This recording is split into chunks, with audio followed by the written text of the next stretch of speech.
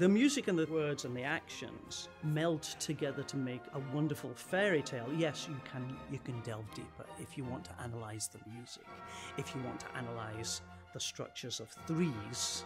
I think there's a simplicity to the music that makes it an easy thing to just be able to sit back and enjoy it.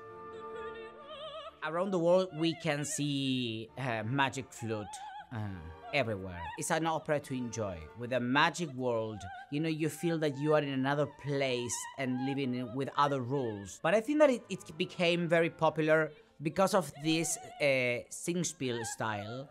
You have a speaking text that you have to say it, and then is the music, and then you have a speaking part, and then you continue singing.